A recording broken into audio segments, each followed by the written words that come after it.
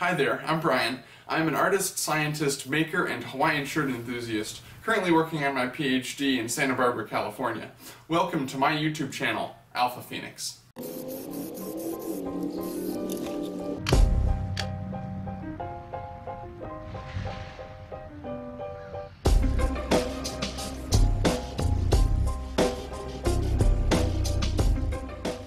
On this channel, you'll see my side projects and favorite physics demos, like building a magnetic levitator, fabricating my own custom time-lapse equipment, or using rainstorms to calculate mathematical constants.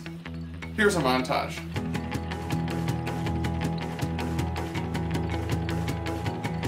It's like the perfect physics desk toy.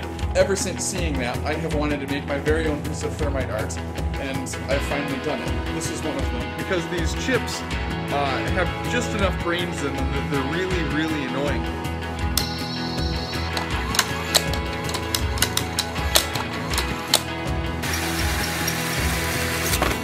I'm currently actually calculating the value of pi with raindrops falling on that apparatus out there. It means that a lot more current is being allowed to pass through the transistor this way. Oh yeah, oh man, that's floppy.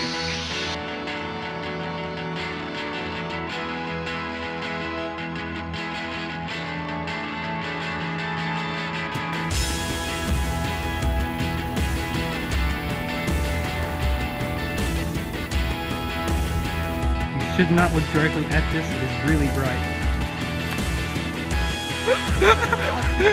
What have we done?